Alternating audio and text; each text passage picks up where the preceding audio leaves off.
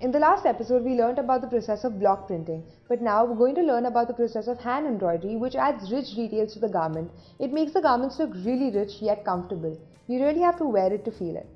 नमस्ते, मेरा नाम जूही है, मैं फैबिंडिया की तरफ से आई हूँ। आपका नाम क्या है? सबा नाम है। नमस्ते सबा, ये आप क्या कर रहे हैं? बहुत खूबसूरत है, मुझे थोड़ा समझाएंगे? इसमें हमने पहले छपाई करी है। छपाई में मतलब प्रिंटिंग जो होती है इसमें, देखिए नीचे नील लगा हुआ दिख रहा है आपको पीस, ये नील लगा हुआ है, इसी के ऊपर हम लोग एम्ब्रॉयडरी करते हैं। जी, तो बहुत ज़्यादा खूबसूरत है और इसमें काफ़ी डिटेलिंग है, इसमें काफ़ी दिन लग जाते होंगे। इसमें डिटेलिंग भी है, इसमें कई टाँके हैं, आपके देखिए टाँके अलग अलग हैं। तो इसमें कितने दिन लग जाते होंगे लगभग? इसमें हमारा जैसे कि आपका प्रिंट बहुत ज़्यादा है तो इसमें 15 दिन भी लग जाते हैं, कभी 15 दिन लग जाते हैं, हफ्ता 15 दिन तो मान के चलिए बिल्कुल आप इसको बनाने में। नहीं, ये इतना खूबसूरत है, मैं सोच सकती हूँ कितने दिन लग जाते होंगे।